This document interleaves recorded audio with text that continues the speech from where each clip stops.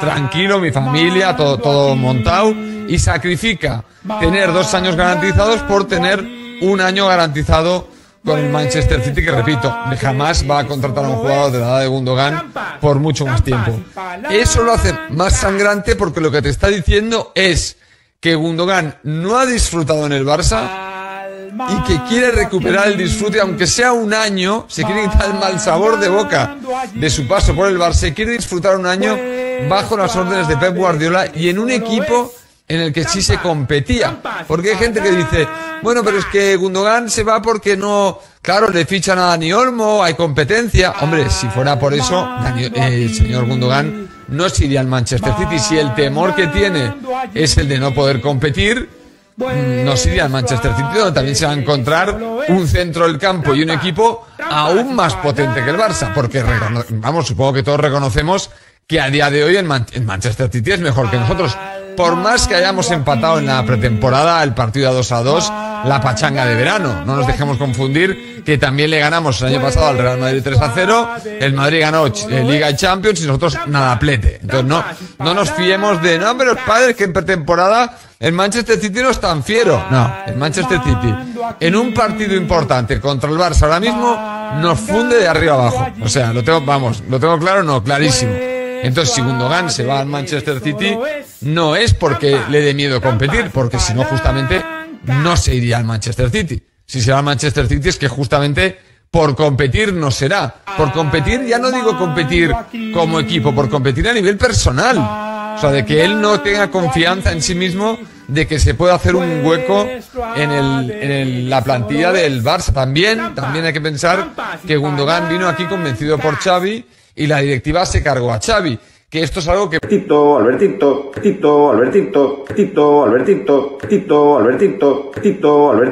Tenemos el Here We Go de Fabrizio Romano con Gundogan. Parece que ya se va al City con 1 año más otro opcional, un 1 más 1. Se va con la carta de libertad y ya han salido todos los tóxicos y los falsos culés y los culés que no son falsos, pero que también quieren echar mierda sobre todo, y los estallo, exploto, implosiono, y no sé si queda alguien ya más. Ya la caverna madridista me parece hasta anecdótico en este caso, ¿no? Bueno, es alucinante, y está claro que no es lo mejor que se vaya Gundogan. Yo soy el primero que a mí Gundogan me parecía un jugador muy interesante, un jugador importante, el año pasado bastante importante en el esquema del Barça, con 15 asistencias, con 4 goles, pero que también mucha gente lo criticaba. La gente que criticaba a Gundogan ahora es la que dice: qué vergüenza, qué falta de planificación, qué falta de todo, ¿no? Como nuestro queridísimo amigo Miguel Sanz en Sport, una de las mayores ratas de Sport, que titula hoy Gundogan víctima de la mala planificación del Barça. Claro que sí, todavía seguís cobrando supuestamente sobres de Bartomeu, ¿en serio? ¿En serio? ¿De verdad queréis al Barça? Qué asco, de verdad, qué asco, ¿no? Bueno, vamos. Barça Gay. Palancas TV. Empezamos. Bueno. Os he puesto las dos formas de ver el fútbol. La de Spider-Culé, con un argumento estudiado, coherente, lógico, que deja en evidencia la gestión del Joker Laporta al frente del Fútbol Club Barcelona. Y después está la de... Albertito. Albertito. Que el único argumento que tiene es echar caca sobre todos los que se quejan que no entienden la salida de Ilkay Gundogan, totalmente gratis. Y no se ha ido a Arabia, se ha ido al Manchester City. O sea, quiere continuar jugando en la élite deportiva. Eso deja muy, pero que muy mal al Fútbol Club Barcelona y a todos estos mamporreros como Albertito, el Patal, el Tarado del Barça, etcétera. Pero desde aquí, Albertito, todo mi apoyo, tienes toda la razón, son falsos culés, son gente tóxica. Tú eres el bueno. Tú eres el mejor. El único culé de raza. Albertito, como diría Antonio Recio... En el sótano de tu fracaso siempre hay una planta más. En el sótano de tu fracaso siempre hay una planta más. Que eres un sinvergüenza de cuidado. Alberticho, boca chancla. Te pasas 17 minutos culpando, echando bilis para justificar el ridículo mundial del Fútbol Club Barcelona. Y ahora escucharemos a Albertito de nuevo en tono político para culpar a Bartomeu de todo, al sport, al mundo deportivo y a todo aquel youtuber que tenga una opinión diferente a él. Así que Estela, cierra el cajón de mierda, mete a Albertito y dale al play. Oh, ya está abierto el cajón de mierda. Ajá, está abierto el cajón de mierda. Albertito. El remedio de los chichos me ha dicho que se llama Albertito, lo conocen como la almorrana. ¡Ay, mi tía Paqui!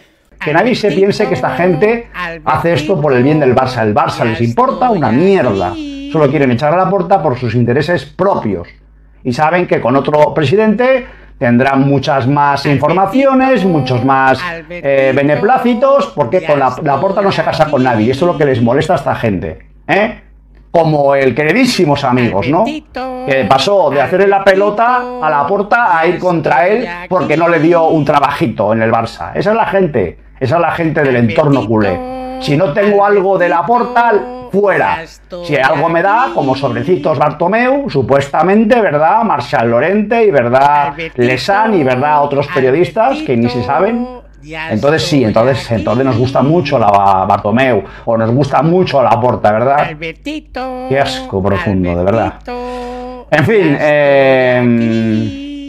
muy triste cómo se encuentra la situación del Barça y muy triste cómo va a acabar todo esto, porque esto al final, vuelvo a repetir, esto al final, lo de este año seguramente, salvo que el Barça vaya muy bien, que ojalá sí sea así, le va a costar al final el tema a Laporta. Van a querer cargárselo sí o sí. Y vuelvo a repetir, salvo que salga alguien mejor que Laporta, que ahora mismo no lo hay en el entorno del Barça, era mejor ser ya sociedad anónima y que nos comprara un jeque, antes que aguantar a otro Bartomeu o a otro Víctor Font o a otro Freisa o a saber quién se puede presentar, salvo que sea alguien de nivel, que ahora mismo, vuelvo a repetir, no lo hay en el entorno del Barça, desgraciadamente. Ojalá lo hubiera, ojalá lo hubiera. Ojalá hubiera alguien con capacidad para llevar el club hacia otros caminos, pero es que no lo hay.